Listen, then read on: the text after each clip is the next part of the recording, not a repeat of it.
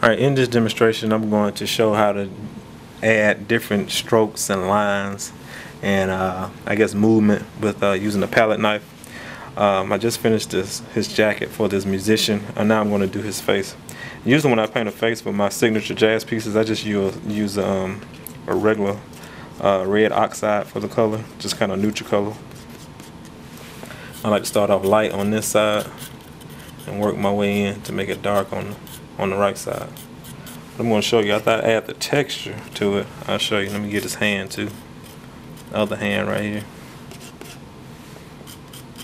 And this is semi-abstract. I'm going to add another value, a little bit darker than the one before.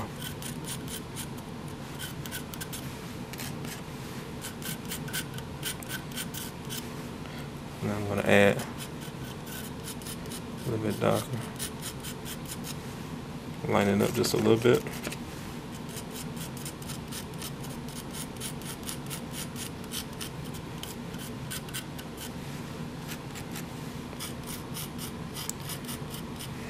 And I'm going to show you just how you can just make movements with the hands and stuff and the fingers, like just show suggestions using the palette knife. See how I'm making his finger kind of curve over like he's playing it. Again, we're not trying to go for perfection, but you get the idea. And right here, I just love doing this. Make this back part a little bit lighter.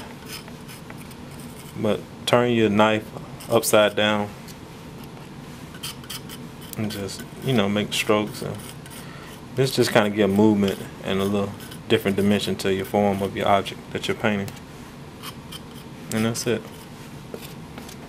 Again, you see the texture and you see some of the line movements and stuff. And that's the cool thing about using the palette knife. So much you can do with it. Get a little black to outline his face. A lot of artists wouldn't do this outline.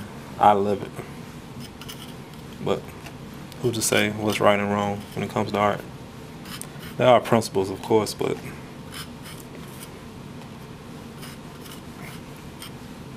so what if I outline it in black? My professor would hate that I do this, but not in school anymore, so.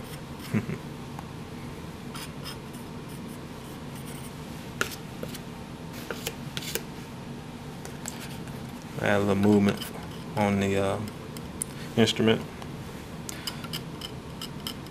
and lines and strokes.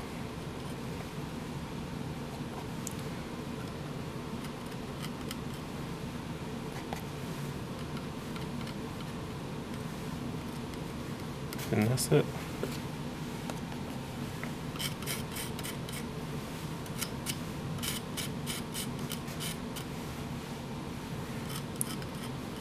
Hope you guys like that. Again, thanks for watching.